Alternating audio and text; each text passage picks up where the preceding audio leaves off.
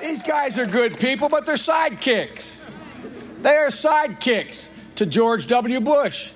And if you give Barack and me the honor of being your next President and Vice President of the United States, here's what we'll do. And it's straightforward and it's simple.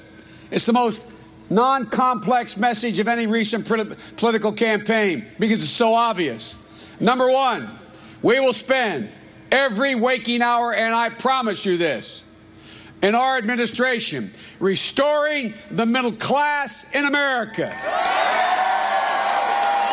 They've been battered. And the second objective, equally important, maybe even more important to that young little boy and his dad's shoulders back there in the green T-shirt. We will once again restore America's respect in the world. They're the two goals, folks. And the first step in restoring America's respect in the world, allowing us to once again lead the world, is to end this war in Iraq.